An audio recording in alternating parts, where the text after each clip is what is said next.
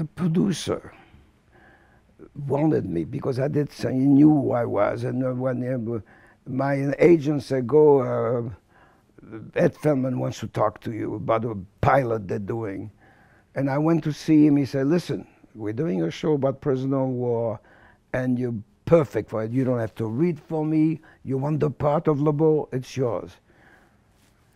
I said, "Thank you very much," and I'm glad I did. What did you first think when you read that script and the premise of it? I was lucky to have it. We didn't know anything. We didn't know if it's going to be a hit or not. It just worked out this way, which is great. But you had no concerns having had your personal experience during the war. You didn't... No, because it had nothing to do with my past. I was never a soldier. I was never a prisoner of war.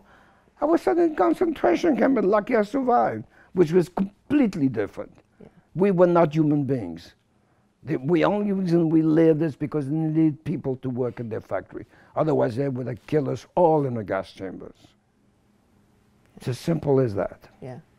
And to you, this was completely different. It was and it was acting. It was a part. Yeah. I mean, I was never LeBeau. I was never a French soldier. Yeah. And we had good directors, we had good writers, good producer, and great cast. And I enjoy being in show business.